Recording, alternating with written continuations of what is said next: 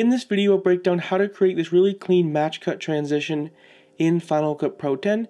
This is a very simple and very easy transition, and this video is kind of just break down step by step how to create this really clean transition. Now once you're in Final Cut, what you want to do is you want to either import your still images, or you can go ahead and just take like screenshots from the actual video. So for this example, I just took screenshots from the Jack Harlow Stop Giving Me Advice music video. Now for each of the images, you want them to have some sort of similar like shape or object. For example, as you can see in each one of these photos, there is a circular object that we're going to go ahead and line the photos up so it matches. This could either be with like some sort of wording, a logo, or again a shape. Each of the images needs to have something in common or something similar, so you're basically like matching between, for example, the different like circles, or again a different shape or different logo or whatever. For example, I couldn't see, for example, all these have like circular objects. I couldn't use an image with a triangular object because a triangle and a circle are not the same shape. So again, really important, you need to find photos that have very similar objects.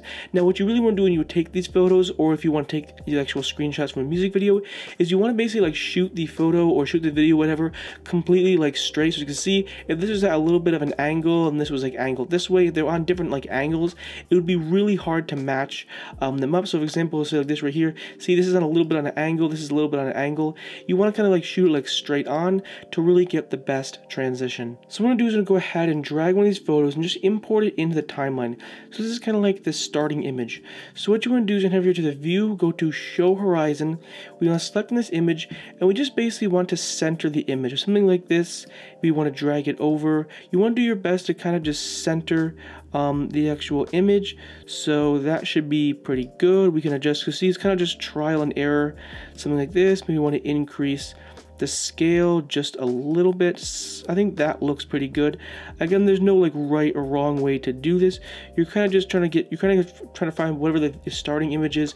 You want that to be pretty much in the center, and I think that's pretty good. So that's kind of like our starting image. So what you want to do is you want to find another image. So let's say this image right here, we're just going to drag it on top of the actual clip right here.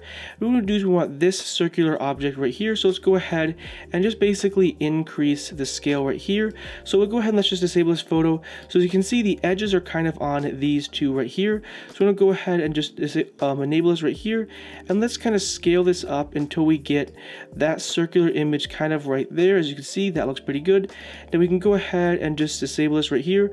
We could either go to the opacities right here. If we want to increase the scale a little more, drag this up, something like this. I think that looks pretty good. Let's go ahead and just disable the opacity. So as you can see, I think that, let's try this again, kind of trial and error. So as you can see, I think that looks, I think that's lined up pretty good. As you can see, I think that's pretty good. So we can go ahead and just minus that right here, and let's place this over here. So let's go ahead and kind of see what it actually looks like kind of in real time. So you can see, go ahead, and I think that matches pretty well. So as you can see, maybe we can kind of like do a little more of a trial and error, select this over here, and this is just again a whole bunch of trial and error. We want to move the Y over something like this and increase the scale, and I think that looks a lot better. So let's enable the opacity. As you can see, let's go ahead and take the opacity, bring it down. I think that's pretty good. Again, you can kind of like do a trial and error, but I think that's pretty well lined up. So let's select this one right here, and we're gonna go ahead and head over to the next one. So we'll go ahead and let's try using this image right here. Let's go ahead and drag it onto the clip. Then we can go ahead and just increase it right here, and kind of just mess with the position, something like this. So we can bring down the opacity, something like this. We can increase the actual scale until I think that does a pretty good job of kind of like messing it up. Then we'll go ahead, re-enable. As you can see, I think that looks pretty good. Now you can either go over here and maybe try to put the image below this and actually like mess with the opacity of this one right here. So I think that's pretty good. Again, this is very much like kind of like a trial and error. So kind of mess with the position right here, and I think that looks pretty good. So let's go ahead and take the opacity and drag it back up to 100. Now we can go ahead and select on this photo right here and kind of just see what it looks like. I think that looks, as you can see, I think that matches pretty well. Now what we can do is you can go ahead and select on this next image and drag it on top of this image right here, and let's go ahead and kind of do the same thing. We can basically just increase the scale and adjust the position, maybe increase it a little more. Now what we can do is, again, we can drop down the opacity and kind of get a rough estimate. I think that looks pretty good. As you can see, maybe we want to decrease the scale a little bit. We can adjust the Y position. I think that looks pretty well done. Now you can go through again and redo all of it if you think something looks a little bit off, but this is, again, very much of a trial and error. Select on this one, place it on top. Now we can go ahead and just increase the scale until we get it into the position that we like. Now a mess with the position right here. Let's bring down the opacity and try to get a good idea of what this actually looks like. I think that looks pretty good. So see, here's the Coke bottle, and then I think that looks pretty close. Now head over here. Now select on the last two images, place them on top, and go through it here and increase the scale a little bit. Let's kind of get it into the position that we think looks the best. Maybe increase it something like this. If we want to increase the scale a little more to get it really what we want it to look like. Now let's go to the opacity and decrease the opacity and kind of get, maybe we can increase the scale a little bit. So as you see, I think that maybe we'll adjust the position something like that. Should look pretty good. So as you see, I think that looks, I think that looks pretty close. Now drag this over here. Now we can select on this next image, place it on top. Now we can go through and just kind of increase the scale to get it to the look that we want. So let's say we want to do like these white outlines as kind of like the framing.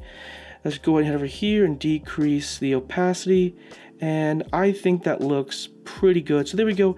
Again, it might not be perfect. You can go through and mess with it to really make it look good. Now you can go over here to the horizon grids, go to view, and we can just turn off show horizon grids. So let's go ahead and kind of see what this final result looks like. So let's go ahead and select all these photos and click on Control D, and let's go to 10 frames and kind of see how that looks. So let's go ahead and kind of see what this clip looks like.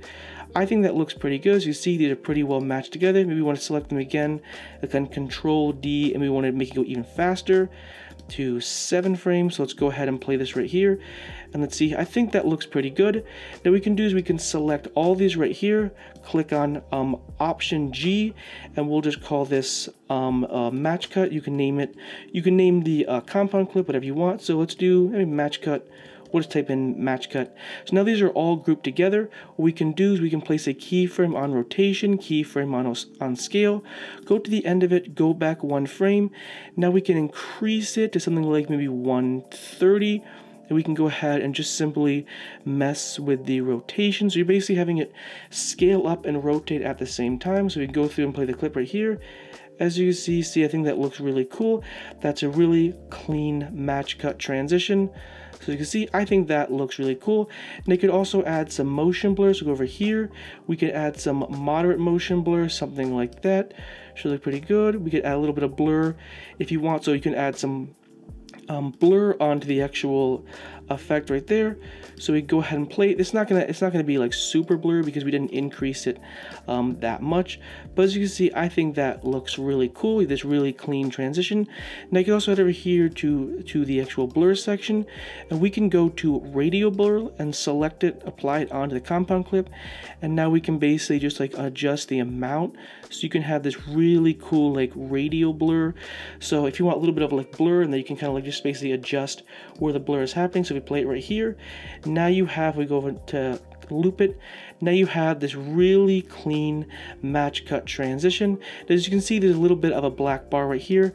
So all you want to basically do is go over here to the rotation and maybe decrease the rotation a little bit so it's only at 8. So you see, now there's no more of those black edges. So we can go through and you're just kind of messing with everything. There you go.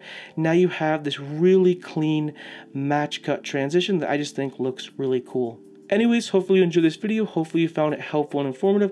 Hopefully you can take these really cool ideas and make some really clean match cut transitions. If you enjoyed this video, make sure to hit that subscribe button. If you want to buy some really cool plugins and presets and overlays for Final Cut, check out my website, winkensmedia.com. I'll see you in the next one. Peace.